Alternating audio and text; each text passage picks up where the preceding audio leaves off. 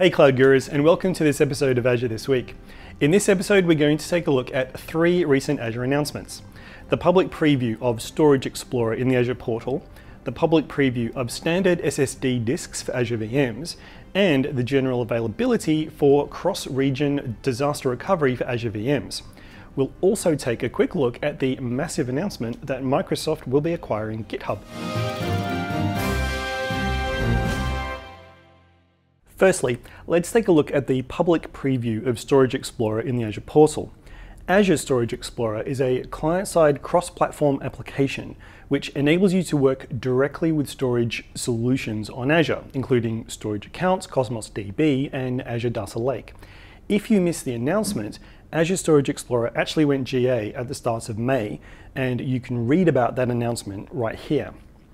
Now, you can access Storage Explorer directly within the Azure Portal from the management section of each storage account so that you can interact with the contents of blob containers, file shares, and queues. Let's take a look at the announcement that Standard SSD Disks are now in public preview for Azure VMs.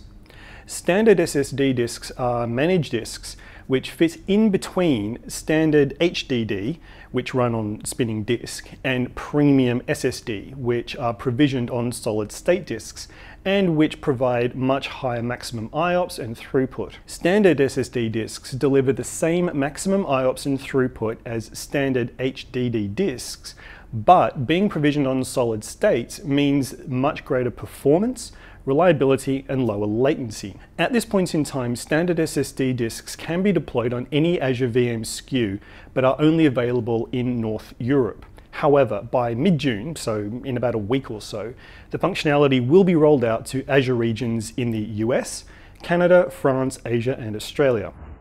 Let's look at the announcement that cross-region disaster recovery for Azure VMs is now generally available. This feature is powered by Azure Site Recovery, or ASR, which allows you to use Azure regions as disaster recovery targets for both on-premises and Azure-based workloads, or use Azure as a broker to orchestrate replication and failover between on-premises DCs. Using the Azure Portal, you can configure any Azure VM to be replicated to an Azure region within the same geographic zone.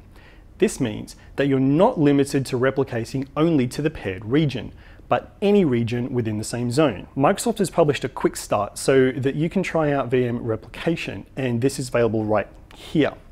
There is also a detailed matrix which documents which VM configurations are and are not supported for cross-region replication.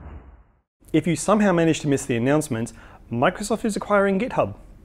This is a fairly massive announcement, as for many open source developers, Microsoft hasn't historically been the name automatically associated with open source community engagement. Microsoft's investment in open source has been consistently gathering momentum since 2014, to the point now where it is the #1 open source contributor on GitHub. This is due to a huge transformation within the company about how Microsoft sees itself and also wishes to be seen. Certainly from my own personal perspective, the Microsoft I deal with today is not the same company I dealt with even 5 years ago. As someone who's dealt with the company and its products for pretty much my entire career, I've seen a very dramatic shift in how Microsoft operates and engages. There is absolutely a sense of excitement and drive coming out of Redmond, which has been picked up by people who traditionally would rather poke themselves with a stick than deal with Microsoft technology. That's it for this episode of Azure This Week, where we looked at the public preview of Storage Explorer in the Azure Portal, the public preview of Standard SSD Disks for Azure VMs, and the general availability of cross-region disaster recovery for Azure VMs, as well as the huge announcement that Microsoft will acquire GitHub. Until next week, keep being awesome, Cloud Gurus.